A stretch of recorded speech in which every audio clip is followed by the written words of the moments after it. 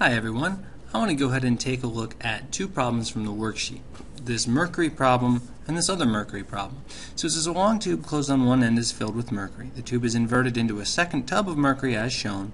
Given the density of mercury is 13.6 grams per milliliter, that's also grams per cubic centimeter or 13,600 kilograms per cubic meter, how tall would the column of mercury be? Assume atmospheric pressure is 101 kilopascals.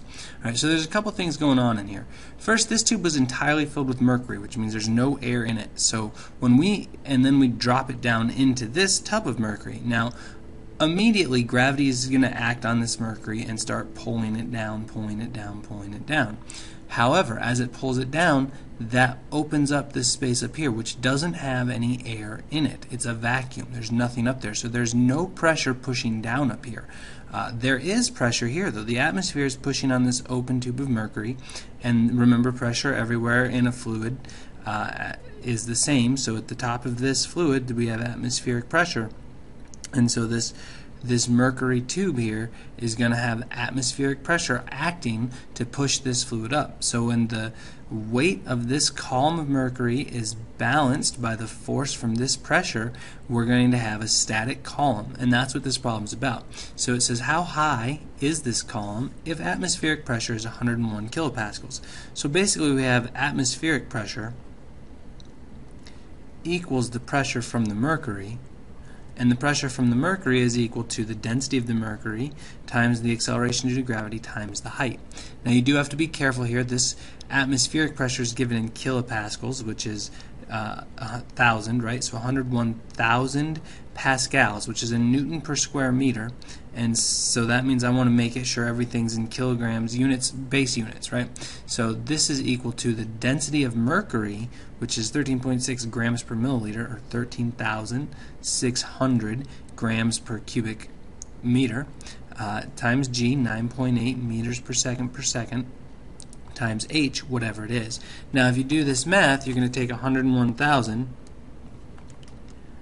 and divide that by 13,600 and then divide that by 9.8, and you end up with 0.7578 meters. This does say millimeters in my picture, so I would say 757.8 millimeters, and this is millimeters of mercury. Now millimeters of mercury is actually a fairly common unit of pressure. 760 millimeters of mercury is taken to be atmospheric pressure. Depends on what level you're at, right? Higher above sea level, lower the pressure is.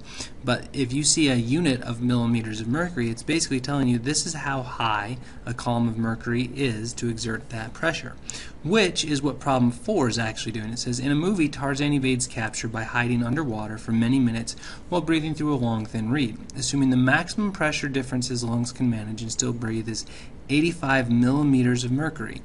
That seems like a funny unit for pressure, but it's telling you if this column of mercury is 85 millimeters high, it has the same pressure as how much pressure his lungs can overcome.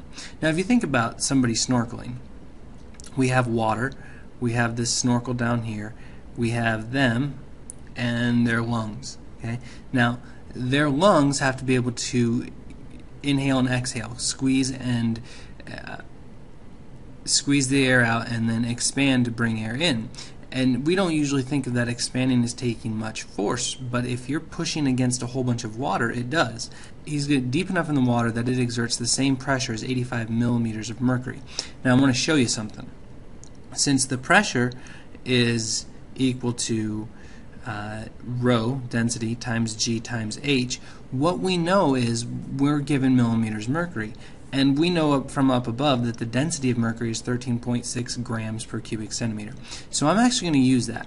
I'm going to say, okay, so the pressure that we can maximum have is 13.6, my density, times G, 9.8, and then times H, and we know the height of this mercury column is 85 millimeters.